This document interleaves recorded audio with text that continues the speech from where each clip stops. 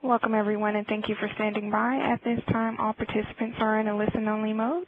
During today's conference, we will be conducting a questions-and-answer session, so if you would like to ask a question by phone, please press star 1. Today's conference is also being recorded. If you have any objections, you may disconnect at this time. I would now like to turn the conference over to Margaret Farrell. Thank you, and you may begin. Hi, good afternoon, everyone. I'm Margaret Farrell, and on behalf of the National Cancer Institute, I'd like to welcome everyone to the April Research to Reality Cyber Seminar. NCI launched the Research to Reality Community of Practice several years ago with the aim of bringing together researchers and practitioners in an ongoing discussion around both the promise and the perils of moving evidence-based programs and policies into practice. How very fortunate are we today to be able to highlight a topic of interest to so many in public health and the cancer control field, the interrelatedness of nutrition, environment, physical activity, and obesity prevention. Our first speaker, Dr. Melissa Laska, is Associate Professor in the Division of Epidemiology and Community Health at the University of Minnesota School of Public Health. Dr. Laska's primary research interests are in environmental, social, and behavioral determinants of obesity among young people, including access to healthy foods in underserved communities. Next, Peggy Neron is the newly appointed as the Director of External Affairs and Strategic Initiatives for the Chronic Disease Prevention and Control at the New Jersey Department of Health. Under her leadership, the department coordinates Shaping NJ, a public-private partnership of more than 230 organizations working together to address the obesity epidemic by promoting healthy communities through improved nutrition and increased opportunities for physical activity throughout the state of New Jersey. Each of our speakers will offer a unique perspective on the opportunities and directions for how researchers and practitioners can collaborate with one another to improve the health of their communities through shared resources, approaches, and interventions. Full bios for each of today's speakers are available on researchtoreality.cancer.gov, where you will also be able to engage in a discussion forum on today's topic and others, as well as to view an archive of previous cyber seminars. The final part of this call, as always, is devoted to your questions and comments. At any time during the presentation, please press star 1 to be placed in the queue to ask your question live during the question-answer portion of the seminar. Or if you prefer, you can also submit your questions using the Q&A function at the top of your screen. Just type in your question and hit ask. We specifically and warmly welcome those of you who are joining us today for the first time to engage in the discussion on the call and online with the R2R community of practice. We thank you all so very much for joining us today. And with that, I'll turn it over to you, Melissa, to get us started. Thank you. Thanks so much. Today I'm going to talk about community health promotion and multifactorial partnerships focusing on one specific aspect of the food environment, and that's small corner stores. And then Perry's work will follow this up and provide some context for how this kind of approach can be layered into a more comprehensive community-wide strategy for promoting energy balance.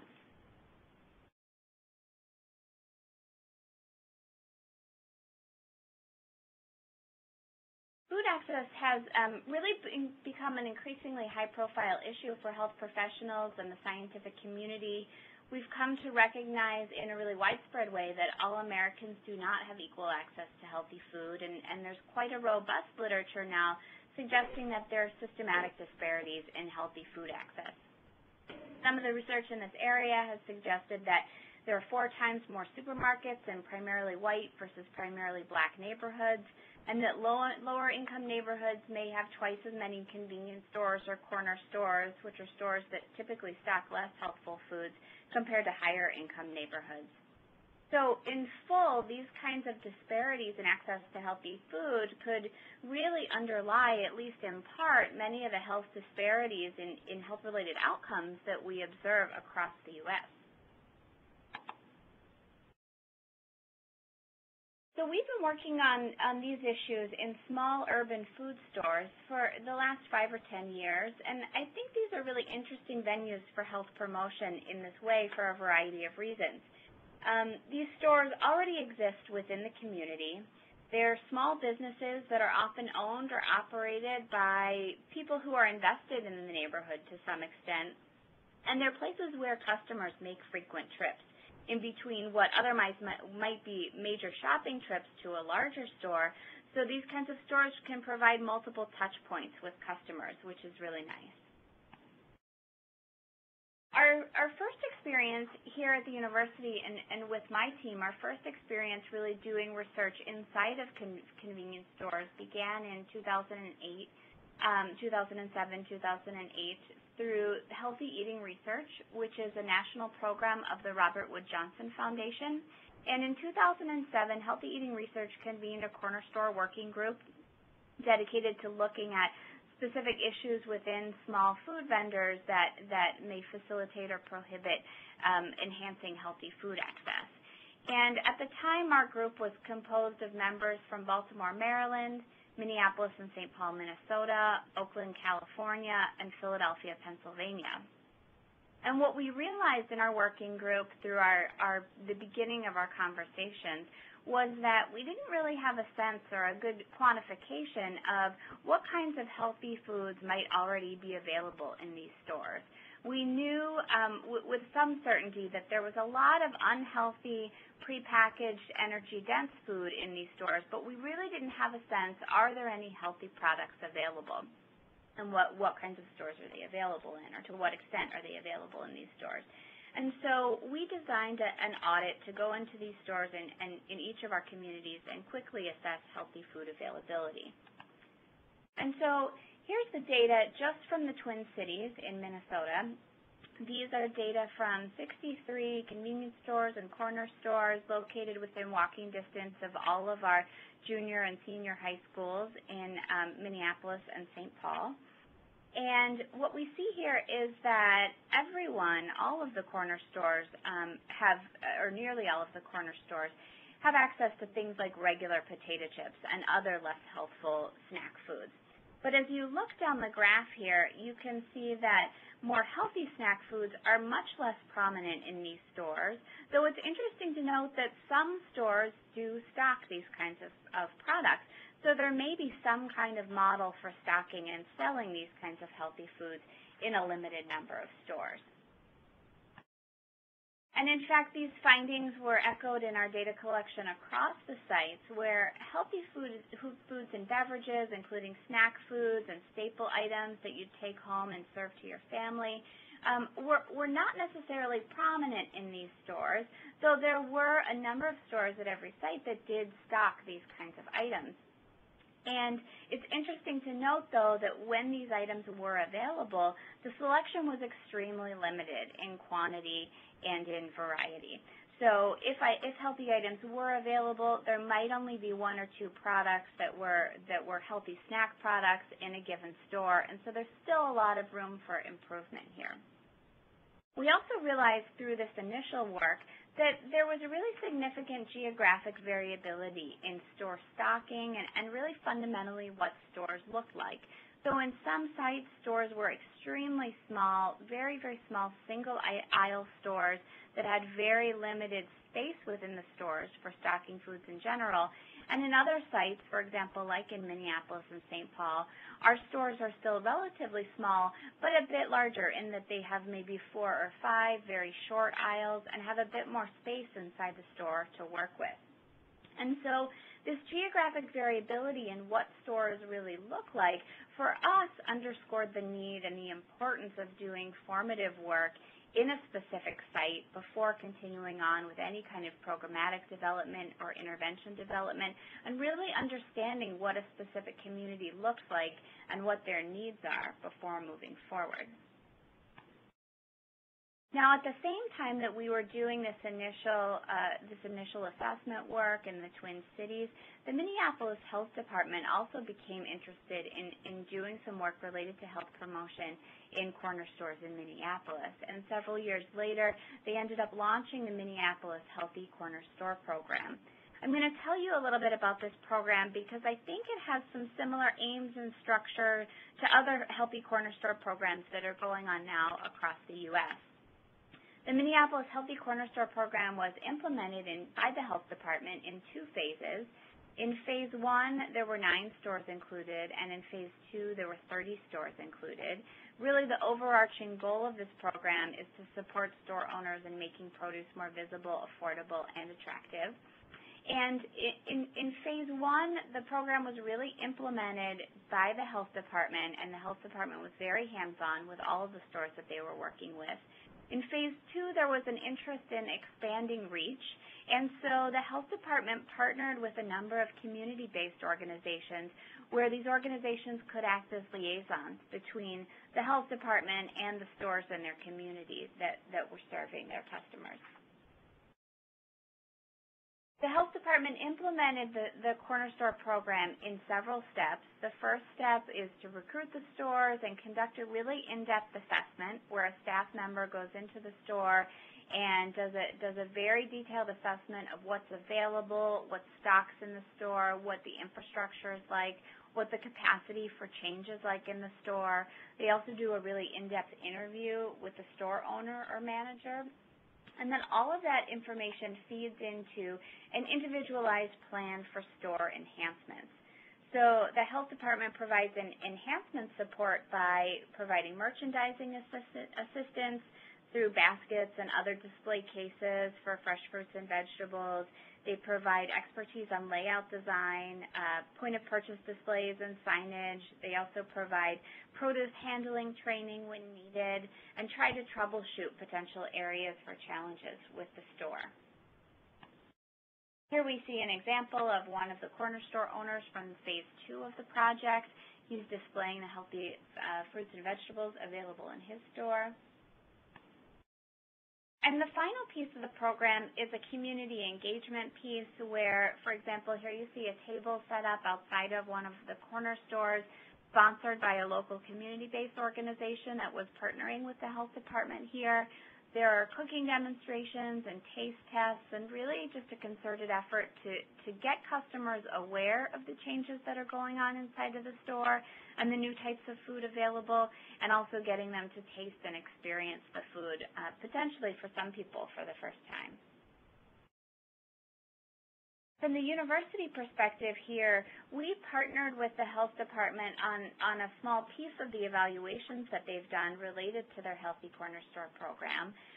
In some evaluation work that we help support them in, looking at point-of-sale data and cash register receipts and also customer intercept surveys, we are in fact seeing kind of movement in the right direction with changes that we would expect to see related to these intervention strategies that we're conducting in the stores. So, for example, fruit and vegetable sales appeared to increase in intervention stores compared to fruit and vegetable sales in 2 control stores that later received a delayed intervention.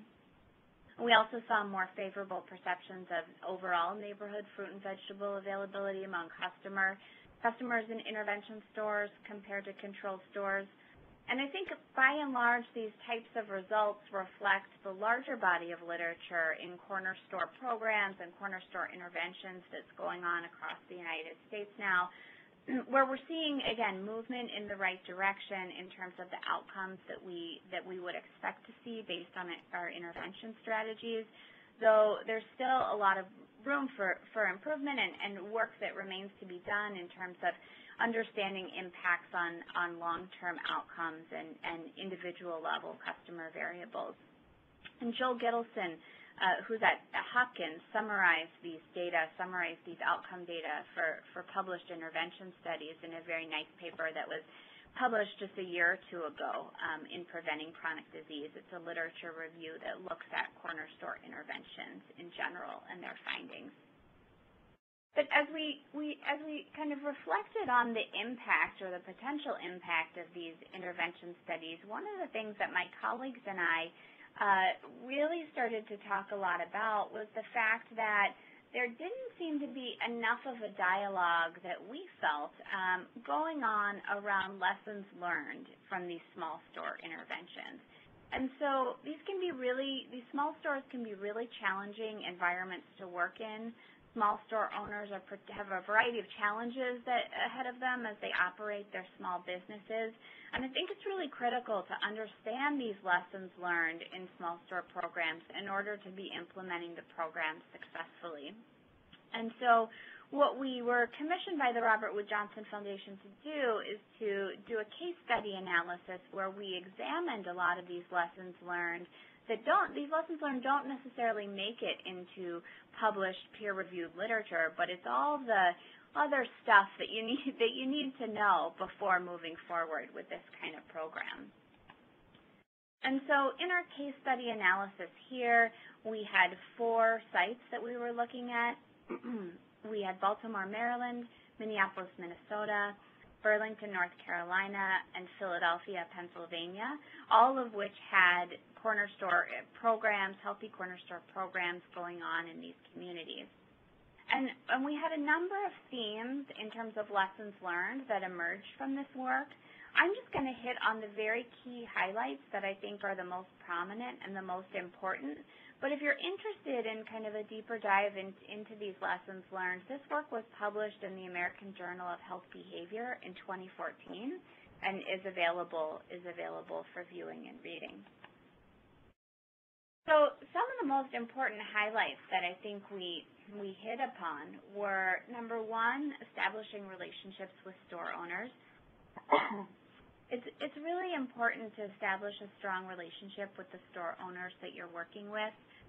Rapport building and trust building takes a significant amount of time, and so it shouldn't be underestimated how much time you need to dedicate to really the initial kind of building before launching into any kind of programmatic approach. It's also important to recognize customer relationships that the store owner or manager may have. And it can be quite difficult to develop a program a priori and then just come into a store and roll it out exactly as planned. It's really important to access the knowledge and the expertise that store owners have of their customer base and of the way the stores operate so that you can utilize that in adapting any intervention strategy and really trying to customize it and tailor it to what the store needs. In designing the program, there are a number of different important considerations to keep in mind. I mentioned before the importance of formative work. Formative research is really critical, and especially site-specific formative work. Understanding what the community is about, what the neighborhood looks like, what the needs are, is really important in moving forward.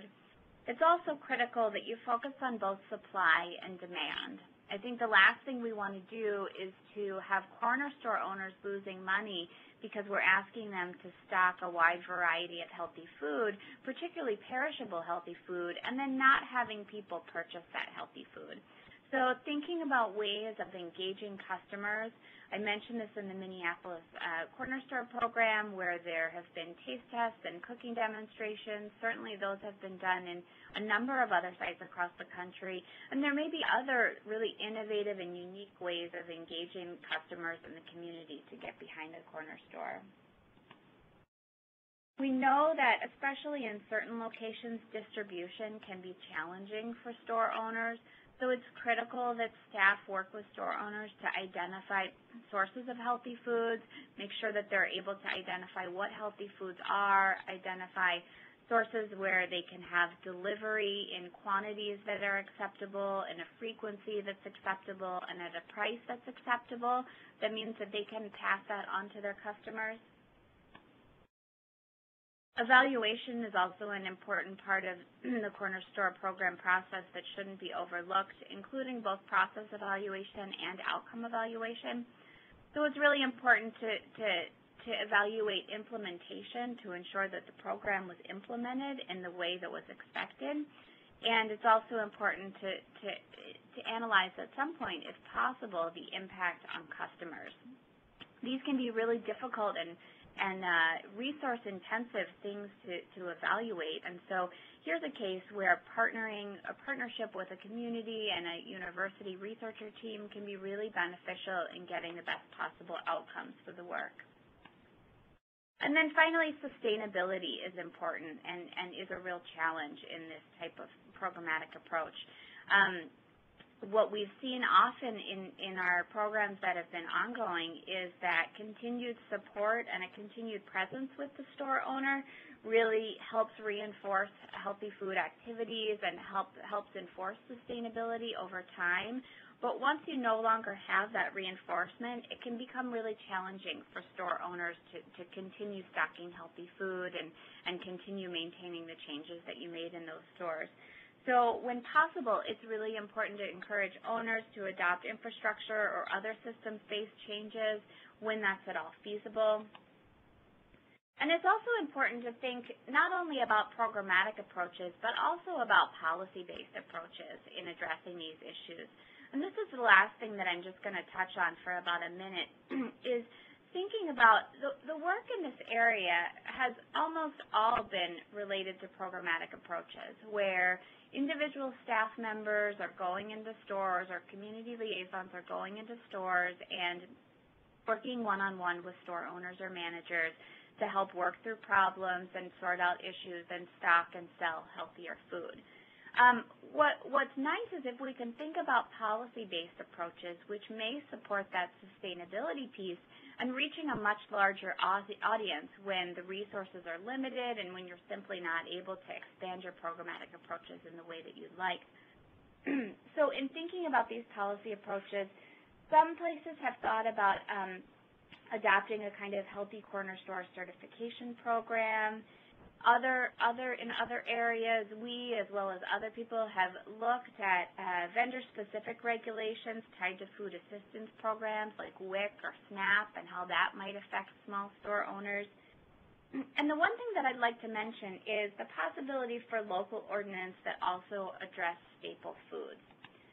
So in Minneapolis, we're in a somewhat unique position that we have a staple food ordinance that mandates that any store that has a license to be a food store and carry and sell food needs to carry certain kinds of food.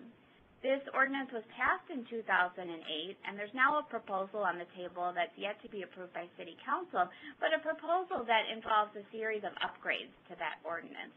The original ordinance contains 4 different food types that eligible stores are required to stock. I've just shown you some examples here, but those include fruits and vegetables, breads and cereals, also dairy and meat products.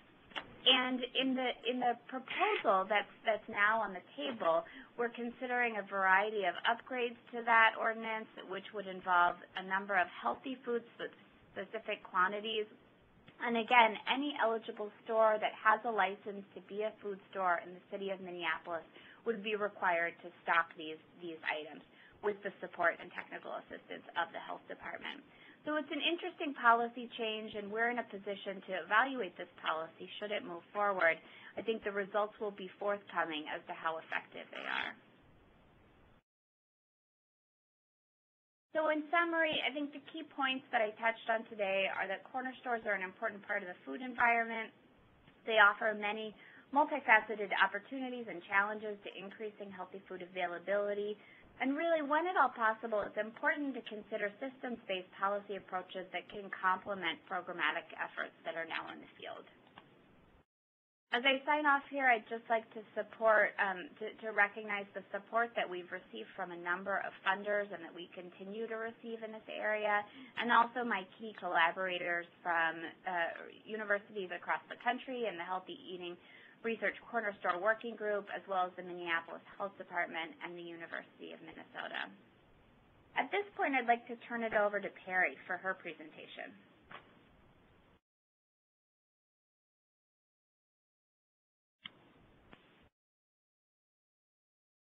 Okay, good afternoon, everybody. Thank you so much for the opportunity to speak about our work here at the New Jersey Department of Health.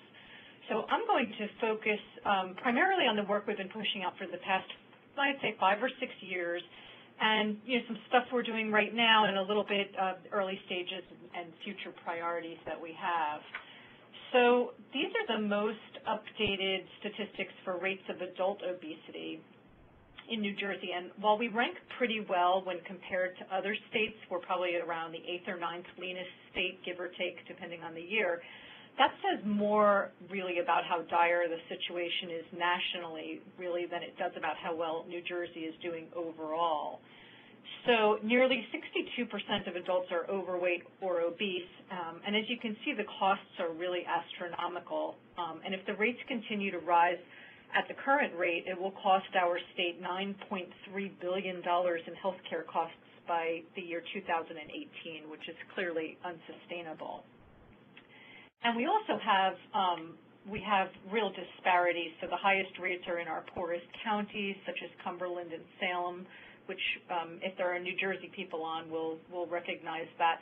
And we have real hot spots in our poor communities among minorities, low income, and less educated populations. So, you know, New Jersey is such an interesting state because we really have such pockets of wealth and pockets of poverty as well. Looking at childhood obesity, New Jersey has consistently been one of the 3 states with the highest rates of obesity among low-income 2 to 5-year-olds. Sort of if you listen to the news, you know that we may be seeing some real progress in this area, but just as quickly as the news came out, it was already being disputed, so it really remains to be seen whether there is a real downward trend or not. So for a few days, we were out and about saying all kinds of good stuff, and then we've kind of tempered that. Again, we see the highest rates in our poorest cities, Trenton and Camden. And again, it's really important to tease out the wealthier, more educated communities for a clear picture. But when we do that, our health outcomes in New Jersey become much less promising.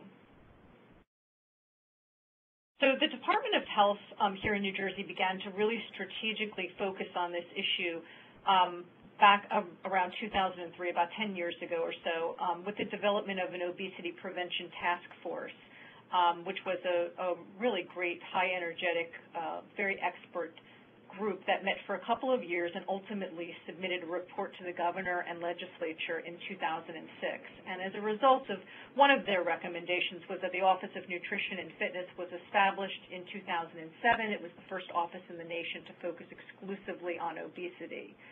And the office became fully operational in 2008 with the award of the Nutrition, Physical Activity, and Obesity Program grant from the Centers for Disease Control and Prevention.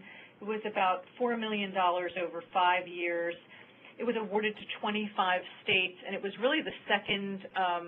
It was really the second round of those grants. So New Jersey came in on that second round, and we were tasked with building an infrastructure to coordinate obesity prevention work statewide to support efforts to increase access to healthy food, increase opportunities to be physically active and really routine daily physical activity. And it's interesting, in retrospect, I see this grant as a real luxury because we are not seeing infrastructure building dollars at this time. And so we were really very, very fortunate because it was a tremendous opportunity. So to do this, we began to build the public-private partnership, which is now known as Shaping NJ or Shaping New Jersey. And we've created a really robust and multi-sectorial partnership of about 230 organizations. That includes businesses, state departments and offices, hospitals, nonprofits, universities, national associations, philanthropies, really so many more. It's very diverse. And importantly, we're working with partners outside of health, such as transportation planners and the built environment, those areas that are not health-focused but have a great impact on health. And we kind of jokingly refer to them as the unusual suspects, and people usually get a chuckle out of that. So our tagline is making the healthy choice the easy choice. And what this means is pretty simple. It's really about evening the playing field so that people have the opportunity to choose healthy over unhealthy. So as we all know, unhealthy is readily accessible, whether it's a highway strip of fast food restaurants, vending machines full of soda, chips, and candy, or streets without sidewalks, parks that are poorly lit. So we really need, our goal is really to make it easier to actually be healthy. So we're promoting healthy, active communities through policy and environmental change. We know we need to reach people at highest risk if we're going to move the needle at all, so our low-income, minority, and disparate populations. and again, using evidence-based strategies and targeting the 6 behaviors that you see on the right. So this was a very prescribed grant. The CDC really told us exactly what they wanted us to do. And so this really reflected this the shifting paradigm in the health sector, so that research clearly informed that we could not rely on health fairs and disseminating educational materials to create behavior change, things that health departments, and particularly at the local level, that really relied on this, but that rather we really needed to focus on policy and environmental change where we could reach large numbers of individuals and really create systems change. So this is, I'm sorry, I missed a slide. So this is one example of an environmental change that supports physical activity. There are so many more, some that are easy and inexpensive, others that are more challenging and higher cost. So low-cost examples include stairwell prompts, signage in parks and trails, the availability of bike racks. On the food side, there are healthy food policies at schools and work sites, healthy concession stands, healthy options in vending machines, and higher cost interventions, of course, include, bringing a new supermarket to an underserved area, often up to our food deserts. So going back to the 6 behaviors a couple of slides ago to address those specific behaviors, Shaping New Jersey partners met in work groups over a nearly 1-year period and identified 10 evidence-based strategies to increase healthy eating and physical activity in 5 settings. And our 5 settings are schools, child care centers, communities, healthcare, really the healthcare sector, and as well as work sites. So some of our accomplishments, we had the opportunity, as I mentioned before, this really was an infrastructure building grant, and so we kept looking around and thinking, yeah, but we're going to have to actually do something. And we really had a great opportunity to begin implementing some of our strategies with the award of stimulus dollars. So I think that was back in, I want to say, maybe 2009 or 2010. So turning toward the healthcare sector, we had 10 maternity hospitals that we funded with small grants under our Baby Friendly Hospital initiative. And so for those of you who may not be familiar with Baby Friendly, it is a 10-step World Health Organization UNICEF program that directs hospitals toward changing policies in order to promote exclusive breastfeeding. And this resulted in an 11% increase in exclusive breastfeeding rates, as well as 4 New Jersey maternity hospitals achieving that baby-friendly certification. So we went from 0 baby-friendly hospitals to 4, with nearly half of the remaining maternity hospitals now somewhere on the queue working towards this designation. And also with stimulus dollars, we focused on the early care and education setting, spearheading a work group that made recommendations to strengthen state child care licensing requirements around food, physical activity, and screen time. And most of these recommendations were adopted in March of 2013 and implemented in September of 2013. We're so proud of this work also because when you change regulations, obviously you have that built-in sustainability piece because they have to do it. They have to make those changes, and obviously our licensing folks are out there monitoring.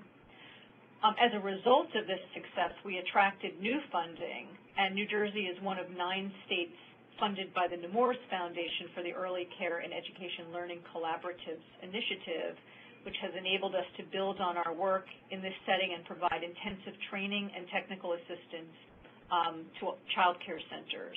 So we're just finishing up the first year of this 5-year initiative. We hope to reach close to 150,000 children by the end of the project. And we have 5 collaboratives right now, reaching about 25 or so centers in each area. And again, for the New Jersey people, we're in Camden. We then have a southern collaborative. It's 3 counties. We have a central collaborative, also 3 counties. And then we have 2 more collaboratives up in the north.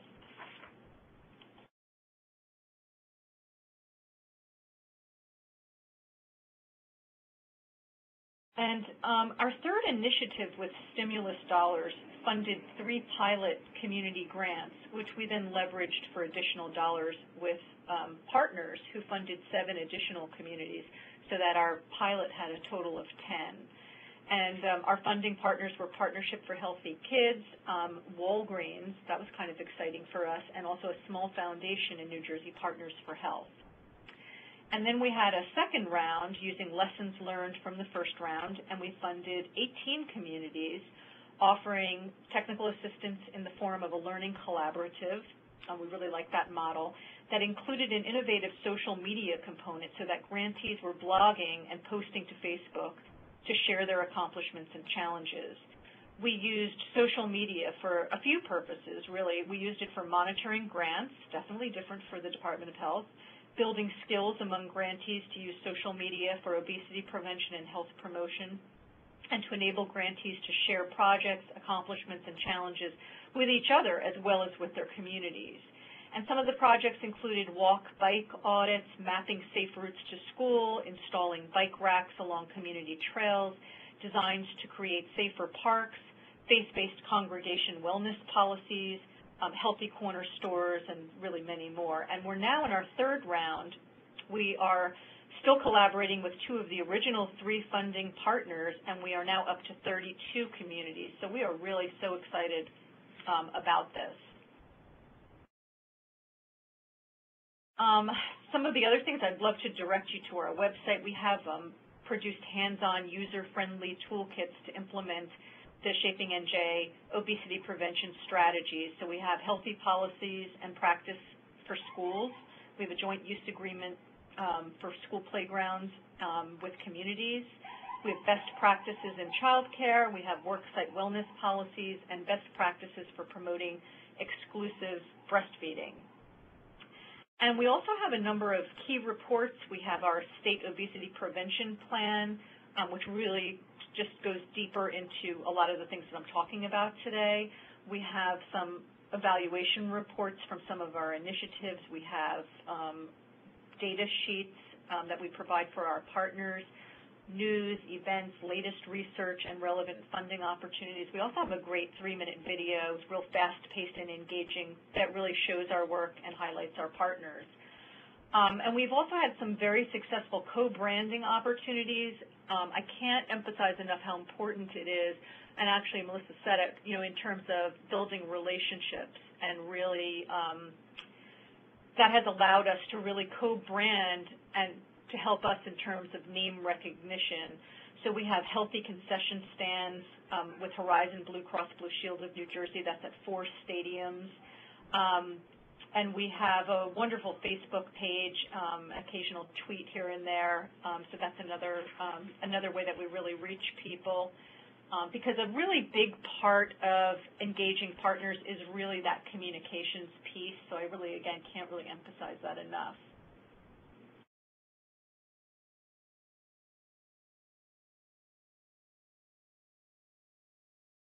Okay, so where are we now? Well, the Nutrition, Physical Activity, and Obesity Grant, unfortunately, did come to an end.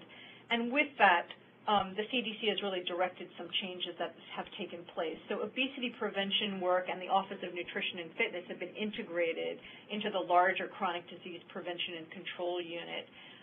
As again, the CDC has really directed states to bring down those disease silos and work across areas. So poor nutrition, sedentary lifestyles, and tobacco use are the risk factors that cross most or all of the diseases, so we've kind of reorganized around this integrated structure. And the Chronic Disease Office has been awarded a new bundled grant from the CDC. It's about $9 million over 5 years, but it's very ambitious because it is to address heart disease, diabetes, obesity, as well as school health. So this slide shows the strategies and settings where the work is now focused. So with our New Jersey Hospital Association, we are continuing the Baby-Friendly Hospital Initiative to bring more maternity hospitals to that baby-friendly designation. And we're real hopeful about that, too, because hospitals, as you probably all know, are fairly competitive. And so, do you really want to be in the same area with a hospital that is able to say they're baby-friendly and you can't say that? So we've seen some really, really nice, exciting changes in that setting. We've also created 6 early care and education policies that can be adopted by centers with corresponding resource kits to actually support policy implementation. So the policies are around family-style dining, so then there's items that go along that can support that, child nutrition, breastfeeding, infant feeding, worksite wellness, indoor-outdoor play, and family engagement. And those are really just lovely packages of items that centers can actually use to help them to implement these policies. And we're beginning to develop a pilot program to target registered family child care centers, and we're hoping to adapt the curriculum that we have for this larger initiative that's targeted to larger centers and sort of bring that down and be able to reach children who are in this different setting. So we know we're going to lose we'll lose the volume of large centers with lots of children, but we also are excited about targeting this new area and being able to reach in this venue. And then with the Y State Alliance, they've been a phenomenal partner. The YMCAs are just amazing. Using the Healthy U curricula, we are targeting low-income schools to promote a healthier school environment. And with the Food Trust in Philadelphia, I'm sure Melissa probably knows them, all 900 plus of our WIC authorized vendors will receive training on the business case for healthy retail options, and in subsequent years we'll work strategically and on-site with some of the pilot corner stores. So we know, again, see the challenges firsthand in terms of we can't really ask these business owners to stock items if they're not going to be sold and they're going to lose money. So we really have to work on both ends. And with Sustainable Jersey, which is a wonderful organization here, we will award small grants to low-income municipalities to promote walking and biking by improving street design and pedestrian safety. And so, opportunities for New Jersey organizations are certainly to become a Shaping NJ partner. We really welcome everyone, but really to implement a strategy, which is really so important. Organizations can also model the behavior through worksite wellness. Obviously, they all have their own work sites. There are stairwell campaigns, on-site farmers markets, healthy cafeteria and healthy vending machines, healthy food at meetings policies, physical activity breaks at meetings, and we really try to model all of this for our partners as well. Some of our partners have instituted breastfeeding lounges for their employees, and maternity hospitals can implement baby-friendly hospital initiative, and then really everybody can join a local healthy community coalition because we've really found that the work really does happen at the local level. And finally, our vision for New Jersey, all New Jersey residents will live, work, learn, and play in healthier communities and live healthier lives. And I'll just close with my contact information. But this has just been a really tremendous experience for us, really doing some work in areas that traditionally the Department of Health has not really gone. And that's really it on my part, so I will turn it back over. Very good. Perry, thank you so very much. And Melissa, what a wonderful and robust presentation both of you were able to give, and what an exciting and interesting field and program to be working into. We'd now like to open up for our ongoing discussion, and we do have some questions already that have arrived. As a reminder, if you'd like to press *1 to be placed in the queue to ask your question live over the phone, or you can submit your question using the Q&A feature at the top of the screen. For those of you who would like to request a copy of the slides, you can use the Contact Us link on researchtoreality.cancer.gov.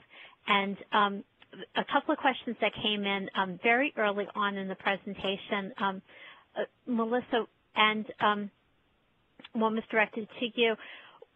What were the incentives offered to store owners to change? In some cases, there have been financial incentives, small financial incentives offered to store owners. In other cases, we've just offered technical assistance, and really the incentive in Minneapolis is that staple food ordinance that I mentioned at the end of my presentation, that store owners, even with our original staple food ordinance now in place, are required to stock 5 kinds of fresh fruits and vegetables. And there are a lot of store owners, unfortunately, who aren't or traditionally haven't been meeting that ordinance standard. And so our health department is able to come in and say, you know what, for free, we're going to give you some technical assistance to help you meet and sustain those requirements. So that, I think, has been the most persuasive and promising incentive that's been offered here in Minneapolis. Great. Thanks, Melissa. And then, Perry, one for you that came in also from Darcy. You spoke about co-branding as a way of leveraging partnerships. Can you give an example of some of the co-branding that went on during the program, or that does go on? Well, for one thing, we do ask our partners to, we have a Shaping NJ widget that we ask them to put on their websites and also to link to us. So that's sort of one of the very simplest. Probably the biggest one is the example that I gave, which is the healthy concession stands at these 4 New Jersey stadiums, where our logo is on there, where we didn't have to contribute any dollars in order to have this co-branding. We also just had a wonderful opportunity just a couple of weeks ago. The New Jersey Marathon, they have a weekend-long activities, and they did a Shaping NJ 5K run.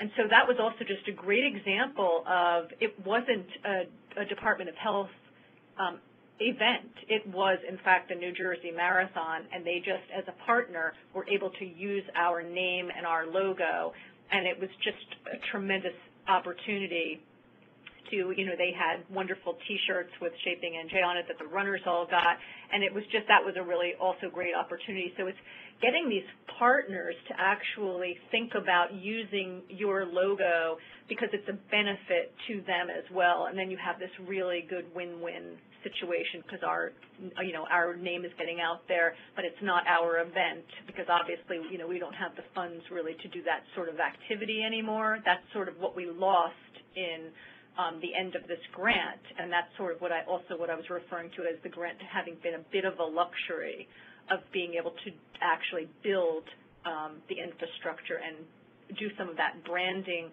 activities that we used to do years ago, but we really just don't have funds to do that kind of work anymore. And I think, certainly that's a common refrain as funding streams do change. We have a number of questions for both of you around evaluations. So let me start with the first one for you, Melissa, and then Perry, hang tight because there's one coming your way too. But Christy asks, we're interested in evaluating the impact of healthy corner stores. Are you aware of corner store indicators that would speak to economic, community, or health benefits? Economic, community, or health benefits. I think those are going to be challenging, and it would really vary by community, I think, depending on what kind of infrastructure given communities have for doing surveillance and collecting data. A lot of the work that I'm aware of that's occurred related to corner store evaluation has been more proximal to the intervention, so understanding exactly what's happening inside of the store, right, and doing really rigorous evaluation of in-store changes, evaluating impacts on customers specifically in their purchasing that happens in the store, in those purchasing occasions, and then to a smaller extent, measuring customer impacts in general, not just in their store purchases, but kind of overall, are you impacting their store purchases? So that kind of more broad community level evaluation would take, I think, data that's external to the corner store program itself. And again, I think it would vary depending on surveillance. I'm trying to think on my feet if I can think of anything off the top of my head. I would also caution and say I think you'd need a really a very high dose of the corner store intervention, very, very rigorous, very intensive changes to the corner store environment in order to see a shift at that kind of macro level, unless you're partnering with a variety of other kind of targets within the community. Great, thank you. And this is a bit of a related question too, Perry, for you. Given the diverse set of PSE policies New Jersey is implementing, what are your primary evaluation measures that you're using?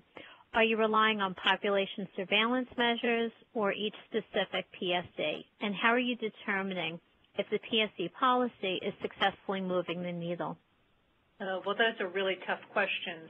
And we're sort of right at the beginning of that. The kind of evaluation that we did during the 5 years of nutrition, physical activity, and obesity prevention was primarily around the partnership itself. And so Rutgers University actually provided that evaluation to really look at how effective the partnership is or was. In terms of the actual strategies, we did look at, in terms of like the baby-friendly hospital initiative, that was a pretty rigorous evaluation, but it was small because, again, there were only 10 hospitals. So, again, they were really able to really go out there and look at the changes that they had implemented, and the steps were so clear in terms of what they had to do and what they needed to accomplish. But we're really at the very beginning, and I'll tell you that the CDC demands a lot of, I think we have something like 179 measurable outcomes for this new grant, although this is larger than just obesity prevention. But we have an evaluation team who I wish I had here because it would be much better for them to answer these questions. But that's been a really big piece from day one. But like I said, we really focused on evaluating the partnership itself and the strength of that. Great. Thanks, and Perry, we'll look forward to seeing and reading more about that, too, as the project moves forward. Melissa, for you, I realize, everyone, we're getting close to the top of the hour, and I apologize that we started a little late. But let's see if we can't get to a couple more questions and then continue the conversation online. But, Melissa, a question to you from Lisa. Regarding the stocking and distribution piece, were there opportunities to link stores with community or urban farmers to get produce if they were having a hard time obtaining fruits and vegetables to sell in their stores?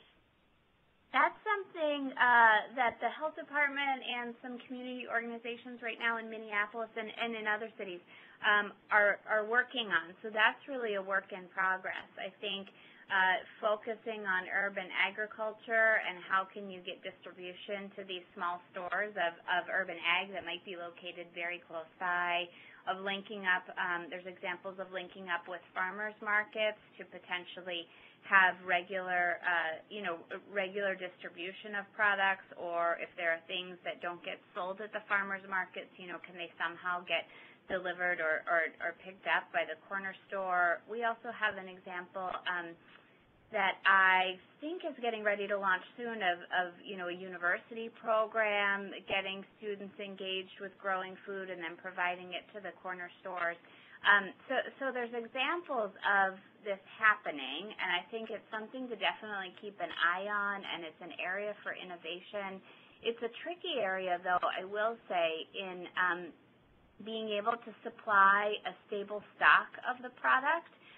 So making sure that corner store owners are able to get as much as they need when they need it, and they're able to kind of expect and anticipate what they're going to be able to get, which with some of these mechanisms just may be difficult or maybe impossible.